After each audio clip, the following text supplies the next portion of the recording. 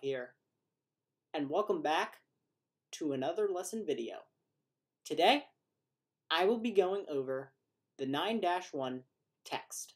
So let's jump right into the video. Okay, so as I had stated before, I'm going to be going over the 9-1 text.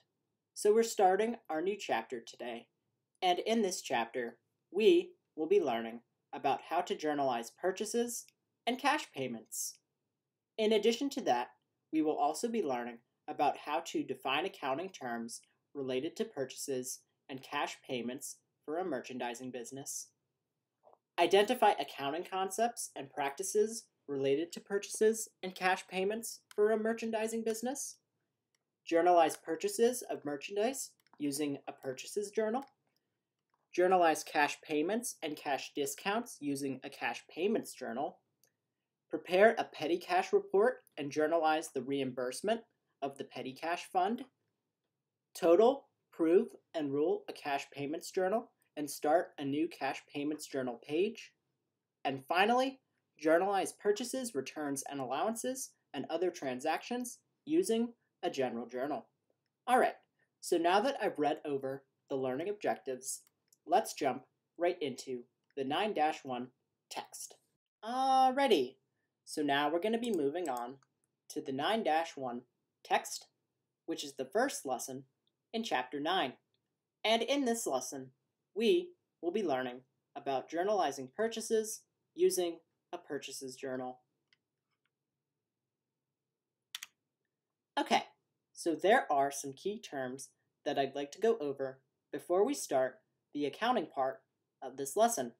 So merchandise includes the goods that a business purchases to sell. A merchandising business is a business that purchases and sells goods. A retail merchandising business is a merchandising business that sells to those who use or consume the goods. A wholesale merchandising business is a business that buys and resells merchandise to retail merchandising businesses. A corporation is an organization with the legal rights of a person and which many persons may own. A share of stock is each unit of ownership in a corporation. Capital stock is the total shares of ownership in a corporation. A stockholder is an owner of one or more shares of a corporation. A special journal is a journal used to record only one kind of transaction.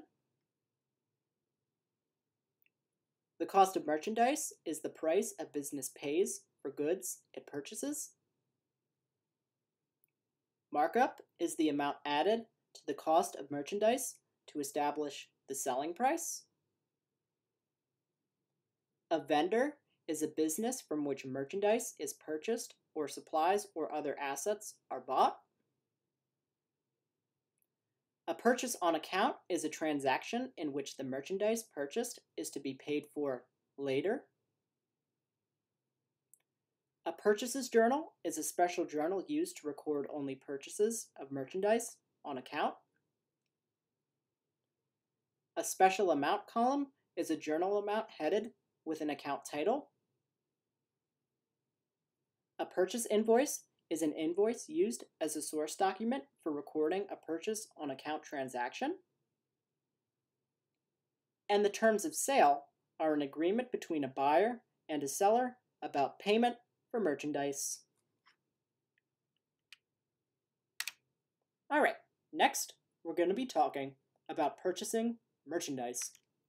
So we're being introduced to a new account called purchases, and purchases is a cost of merchandise account. And as you can see here, it has a normal debit balance. So it increases by a debit and decreases by a credit. Okay, next we're going to be talking about purchases on account. So as we've learned before, accounts payable is a liability account. And this account has a normal credit balance. So it increases by a credit and decreases by a debit. Alright, next we're going to be talking about a purchases journal. So what we're essentially looking at here is a purchases journal. This is where we'll put the page number. This is where we'll put the date. This is where the vendor will go. This is where the purchase number will go. This is where the post reference will go. And then we'll record the amount in the purchases debit, accounts payable credit column. And what the special amount column means is that if we were to go and post the amount to a subsidiary ledger, it would be recorded as a debit to purchases and a credit to accounts payable.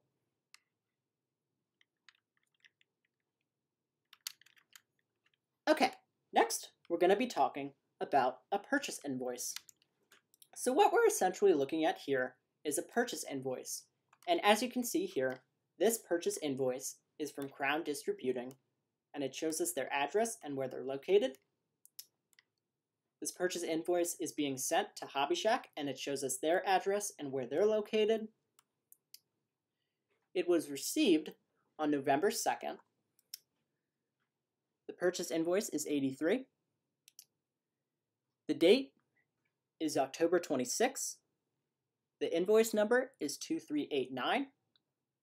It has a 30-day term, and the account number is 230. Below all of that, we have the quantity, category number, description, unit price, and total, which is calculated by taking the quantity and multiplying it times the unit price. The total of all of those numbers is listed right here. And when we analyze a purchase invoice, there are a few steps that we follow when doing this process. First, we look at the stamp, the date received, and also the purchase invoice number. Next, we place a check mark by each amount. After that, we check the invoice, and number 3 is showing us the initials of the person who checked the invoice. And the last thing that we do is we review the vendor's terms.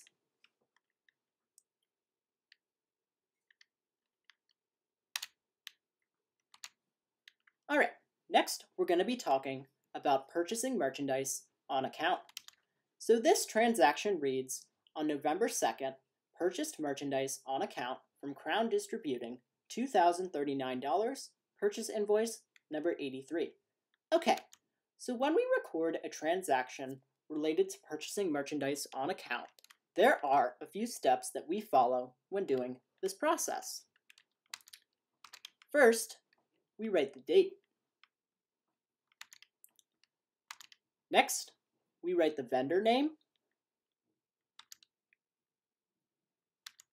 After that, we write the purchase invoice number. And finally, we write the amount of the invoice.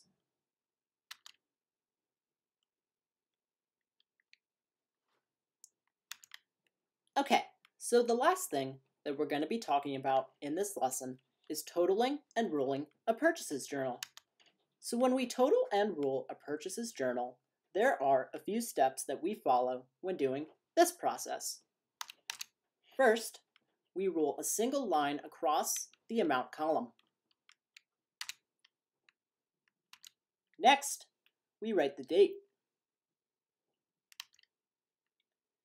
After that, we write the word total. Next, we add the amount column. After that, we write the total. And finally, we rule double lines across the amount column.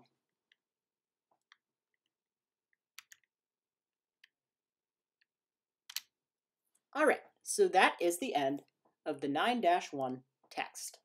In the next video, I will be going over the 9-1 work together. Okay, thank you.